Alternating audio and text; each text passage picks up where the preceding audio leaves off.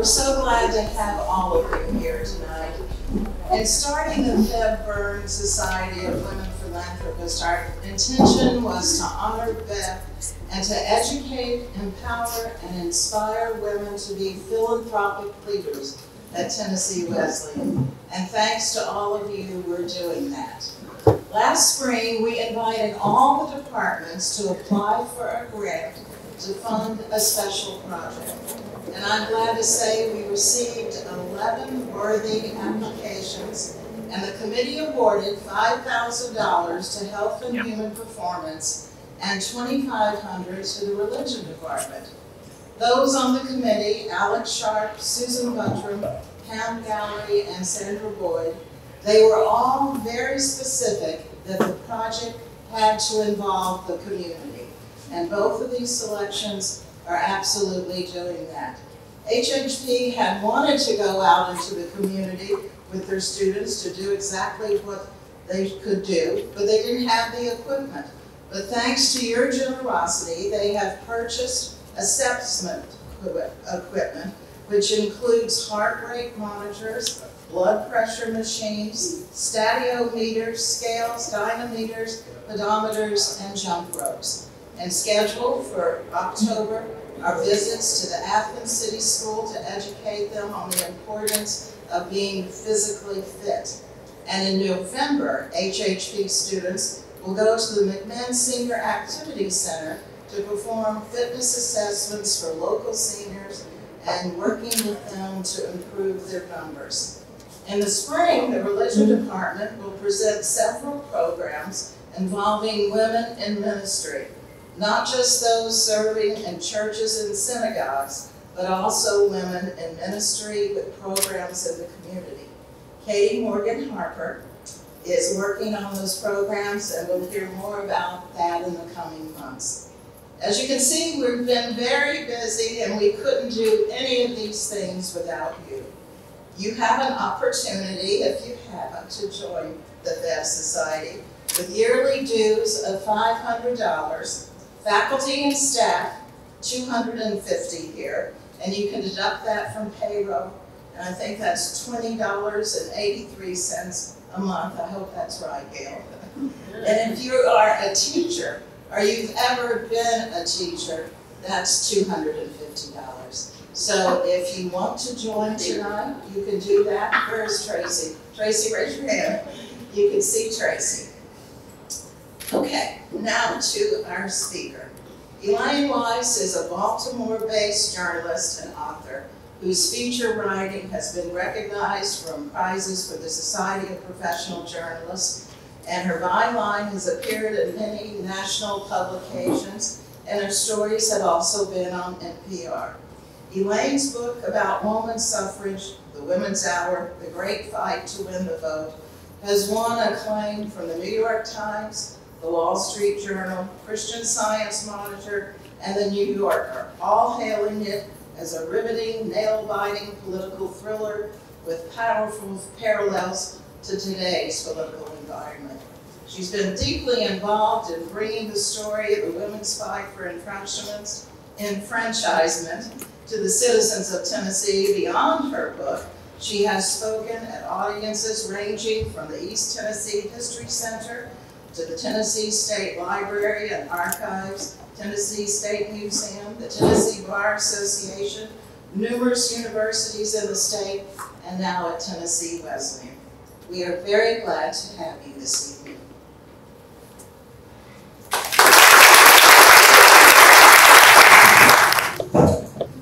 I'm honored to be with you tonight and to be able to celebrate the Febb Society and Febb herself at her own alma mater. I think that's it.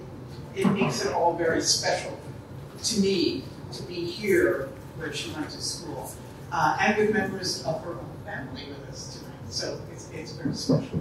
Febb attended what was called U.S. Grant College, am I correct, at that time?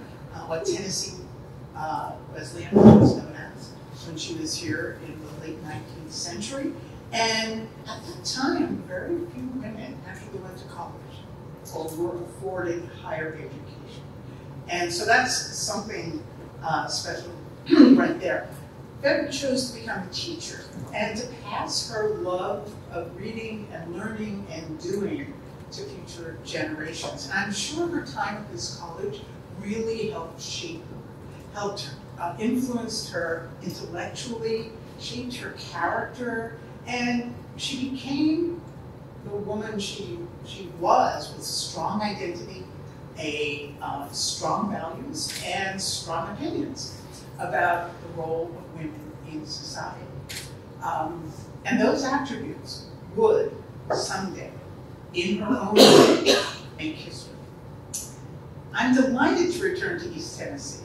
I've been here several times before, and this region in particular has a special hold on the enfranchisement of women. Again, I attended the dedication of suffrage monuments all over the state, including here in Knoxville, which was a very spectacular event, also in Nashville, in Jackson. It was only the pandemic that kept me from going to Memphis. And I helped develop the Votes for Women room at the National Public Library. If you've not seen that, you really should go. It's a really amazing interactive exhibit and videos and interactive maps. It has an original History of Women's Suffrage 5-volume set signed by Susan B. Anthony. So it's a great place to go visit. And I was given a wonderful tour of Nyota and Halpern by my friend and historian colleague Tyler Ward. So I'm glad to be able to bring the story of the fight for ratification of the 19th Amendment back home to you in East Tennessee. And remember, this battle that Febb Burn plays a surprising role in was one of the greatest political battles in our nation's history. It was such an important moment for our nation. And this is your story. And Febb Burn is your alumna. And you should be rightfully proud. And I gather that her story was not really well known for some time. And I'm pleased if my book, The Woman's Hour, helped to bring her back into the public consciousness. Others played a very important role in that too. And not just her letter to Harry, which is what she is usually celebrated for, but Febb's own courage in standing up for women's equality at a time and in a place when that was not a popular stand. It was a courageous act on her part. So the 19th Amendment of the Constitution was the largest extension of the franchise in our nation's history. Never been received. It gave the vote to half of the citizens of the nation who were not included when the Founding Fathers established our government. The story of the 19th Amendment and its eventual acceptance is really a story about how constructive change can be made in a democracy and in a society. Because the 19th Amendment was not just a legal change. It wasn't just a constitutional change. It wasn't just an election law change. It didn't just double the national electorate. It didn't just make women full citizens for the first time. It marked a societal change, a cultural shift in the role and the rights of women. And that change is still ongoing. And that argument is still ongoing.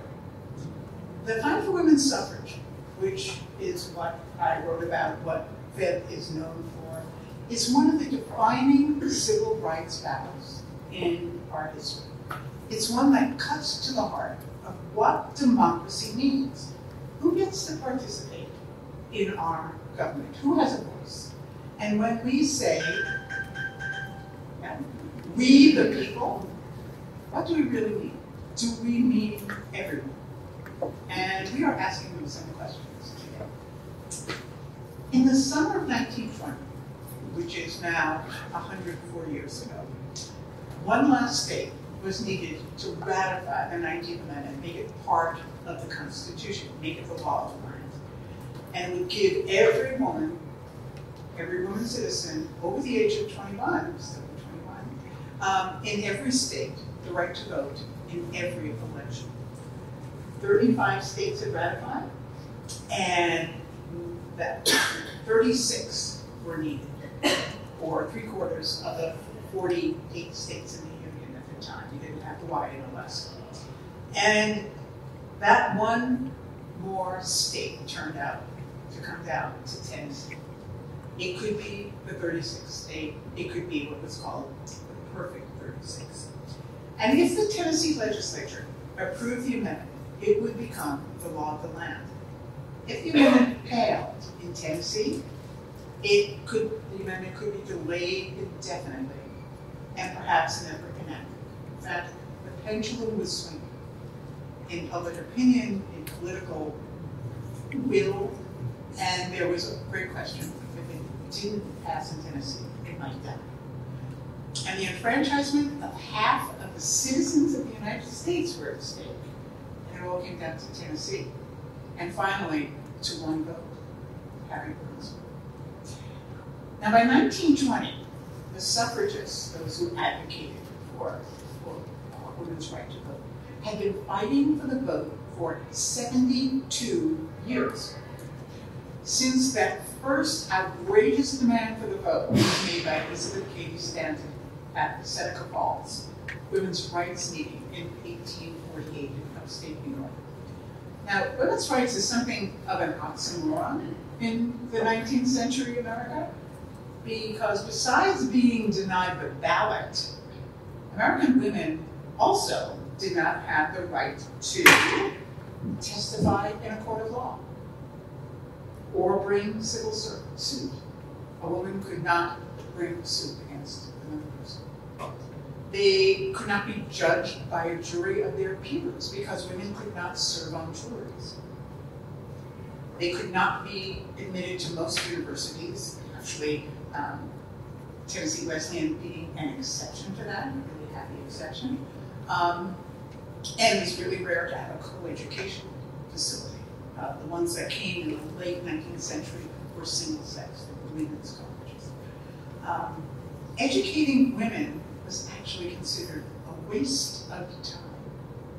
And their destiny, in popular opinion, was only to be wives and mothers. And educating women was actually considered dangerous.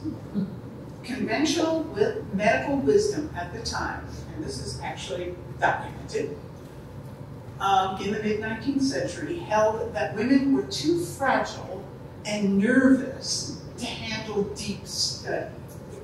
And if they did study, their blood flow would be diverted to their brains from their reproductive organs, endangering their ability to bear children. The entire species would be at risk if they got an education. This is real. This is real. If a woman was married in the 19th century, any property or wages belonged to her husband. And gradually got changed by state laws, but it took a long time. She had no custodial rights to her children. If she left the marriage, she left the children. Her husband owned the children. And she was not supposed to speak in public. That could be arrested. Elizabeth Stanton tackled these at the Seneca Falls meeting. She actually demanded equal pay for equal work. We're not there yet, but this was 1848, and she demanded that, and she demanded that women have the right to vote. In the years following Seneca Falls, tens of thousands of dedicated American women waged over 900 state, local, and national campaigns to win the ballot. And today it's hard to imagine how difficult, how brave these women must have been to stand up publicly for political equality. Because we know Febb burned it, but We also know that women who did this endured contempt and ridicule in their communities, in their churches, in the press, even in their own families and among their neighbors. They were pelted with rotten eggs and spoiled vegetables. They were attacked by mobs of angry men. They were imprisoned and tortured. They were denounced as radicals, perverts, traitors, anarchists, bad wives and mothers, of course, even Bolsheviks. They were derided as unattractive, unsexed, she-men. Why would a woman want to vote? She should have her husband vote for her. And the men who supported suffrage, men who proudly called themselves suffragents, were belittled by those who opposed this idea as Mabels and Nancys. Clearly, the suffragists were frightened. Now, organizing in Tennessee was not at all easy. Southern social mores and traditions, that pedestal that Southern women were supposedly to be placed on, was intended to keep women in her domestic sphere, at home, out of the public sphere. And her delicate nature might be sullied by touching politics or even touching a ballot box. And these were all arguments that we used to keep women from voting. And despite all this, Tennessee women did stand up, white and black women, and they became activists. They paraded through the state's cities. They made public speeches on soapboxes and on podiums. They lobbied the legislature, all very unladylike. Tennessee suffragists were led by strong women like Lizzie Crozier French, founder of the Knoxville Equal Suffrage Society, the Tennessee State Suffrage Association president, and active on the national scene. Abby Crawford Milton of Chattanooga, first president of the Tennessee League of Women Voters. Elizabeth Merriweather in Memphis, and Frankie Pierce and Dr. Maddie Coleman, who organized Nashville's African-American women to work for suffrage. Nashville's and Dallas Dudley made it respectable for society women to be suffragists. And Jackson's Sue Shelton White returned home to Tennessee to lead the ratification fight in Nashville for the National Women's Party. Now, when the federal suffrage amendment was finally passed by Congress in 1919, after World War I, after being ignored for 40 years in the Congress, it was actually introduced in 1876. Was voted down 27 times. It went to the states for ratification and eventually came to Tennessee for the deciding vote. And there were powerful forces working against women's suffrage in Tennessee. There were political, corporate, and ideological foes, each with their own reasons for opposing women voting. Politicians feared this unpredictable new electorate. Who knew how women were going to vote? And 27 million women across America would be eligible to vote. Clergymen, many who opposed this, because they believed voting went against the will of God, that she had purposely made Eve subservient to Adam, and that's how it should be. Corporations that believed women would be bad for business. Textile manufacturers feared that if women voters could vote, they might want to abolish child labor. And the mills of Tennessee and other places relied on that cheap labor. The liquor industry feared that women voters would insist on strict enforcement of prohibition, which had just passed in Congress. But the most passionate foes of the 19th Amendment turned out to be women opposed to their own interests. And that was, at first, kind of shocking to me. But many of these antis, as they call it, antis, were social and religious conservatives who really genuinely feared that suffrage would bring about a profound shift in gender roles and would endanger the American home if a woman was considered equal to her husband, and would bring about what they saw as the moral collapse of the nation. In essence, it would alter private life, not just public life. It was more than just public life. And this is an important reminder that the debate over women's suffrage, as other debates in our national life, was never just a political argument. It was also a social and cultural and moral debate about women's role in society, a precursor to what we now call the cultural wars. So, all sides confront one another in Nashville, and it gets wild. There's bribes and booze and propaganda and blackmail, conspiracies and kidnappings and fistfights. The newspapers call it suffrage Armageddon. The outcome remains in doubt until the very last moment. I won't spoil it for you, but it does come down, as you know, to a single vote of conscience from the youngest member of the Tennessee legislature, who receives a letter from his mother, and that mother is Febb. Now, Harry was 24 years old in his first term in the legislature, and from Febb's writings, I gather she was not thrilled that he had entered politics. She thought it was a dirty business, and she was actually hoping he would not run again. But Harry found himself in a really tough spot. He was the protege of the most outspoken suffrage opponent in the legislature, State Senator Herschel Cantor of Athens. Harry was reading law under Cantor, so his profession was going to be decided by this man. He was his political mentor and sponsor. And Burns' constituents in Iona were mostly against ratification. So what was he going to do? Personally, raised by a strong, well-educated mother, educated hero, Harry believed women should have the right to vote. But politically, it was very dangerous for him to act on that. So he wore a red rose, a symbol of opposition to suffrage, in his lapel, and made it clear to the world he intended to vote against it. Then, on the morning of the vote, he received a 7-page letter from Febb, written in pencil. You can see it. It's really a wonderful thing to look at. It's on the website of the Knoxville Public Library, part of Edward's own historical collection. And it's very much a mother's letter to her son.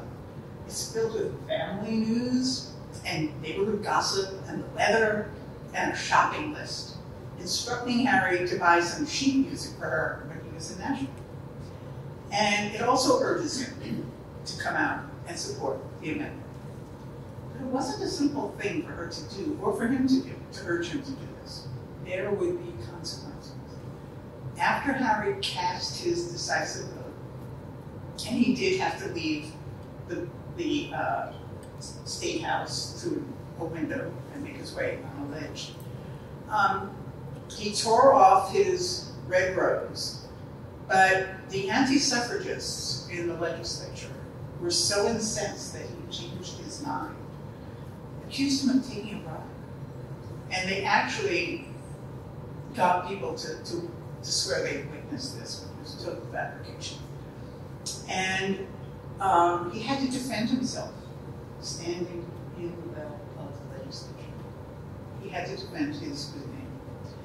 And the anti-suffragists sent the president of the Southern Women's Rejection League to Happer in Iona.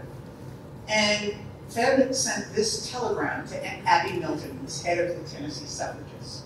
And she said, "Woman was here today, claims to be the wife of the governor of Louisiana," which it was, Ann Pleasant, "and tried by every means to get me to refute and say that the letter I sent to my son was false. The letter is authentic and was written by me. I stand squarely behind suffrage and request my son to stick to suffrage until the end. This woman was very insulting to me, and I had a hard time to get her out of my home."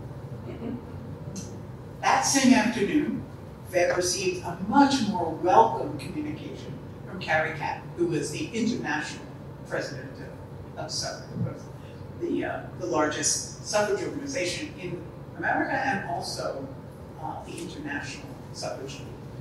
And she wrote to Febb, "You are blessed with a brave and honest son.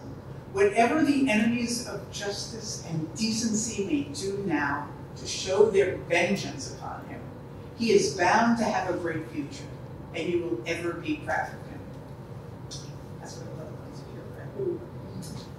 In the days after Harry's vote, the anti-suffragists organized an indignation rally here in Bruce, denouncing Harry and protesting his vote, and reportedly gathered 700 signatures of area citizens demanding that he retract.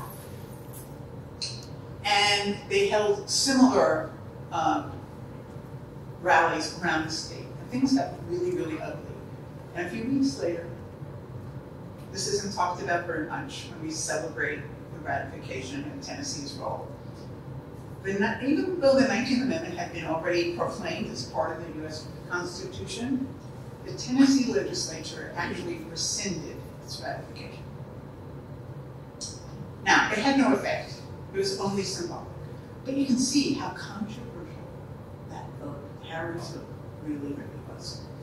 And still, the citizens of Niagara and Newton County did re-elect him to be the representative in the legislature in the fall election. The governor, however, went down for his suffrage. Harry went on, as you probably know, to a distinguished career as an elected official and a civic leader. But what I find so remarkable and inspiring is that Febb was courageous enough not only to press her son to support women's equality, to do the right thing, she said. She was brave enough to take very controversial stands herself while continuing to live within her own community. Right here. It's easier to be an iconoclast and then you're able to leave. Carrie Catt could leave. All in her opinions could leave. But not to have to face your neighbors and friends and your fellow parishioners in church who vehemently disagree with your stance. Febb faced them all with a smile and the strength of her convictions. And those were very progressive convictions for a woman of her time and her place. So she challenges us all to ask ourselves, what would I do for my community if I were in Feb's place at that time and the stakes were so high? And my son's political career was at stake too. So what are you doing to promote equal rights for all today in your own life, and voting rights for all, and to create healthy, inclusive communities and a vibrant democracy? What are we doing in our own lives that would match what Febb has done? Her lesson, her profiling courage really does live on. And I'm pleased to report to you that Febb has been in the news a lot in recent weeks. Last month, some of you probably know, in a primetime speech at the Democratic National Convention, former Secretary of State and Senator Hillary Rodham Clinton gave a shout out to Febb, noting her pivotal role in Tennessee's ratification and women's enfranchisement. And she made a very big deal at the beginning of her talk about Febb's courage. And Febb is now singing on Broadway. Yes, she is. She is a featured character with her own solo song in the second act in the Broadway musical Sus, which I know some people have seen here. It was nominated for 6 Tony Awards. It won 2 of the most prestigious ones for the Best Original Script and Score. And that scene, with Febb singing the lyrics to Harry and Harry's surprise vote, brings down the house every time. I can testify to that. I hope Tennessee Wesleyan's Febb Burns Society gets a similar standing ovation and your support as it makes plans to strengthen the Athens community in our hometown. So thank you very much. Pleasure to be here. Any questions? Bye.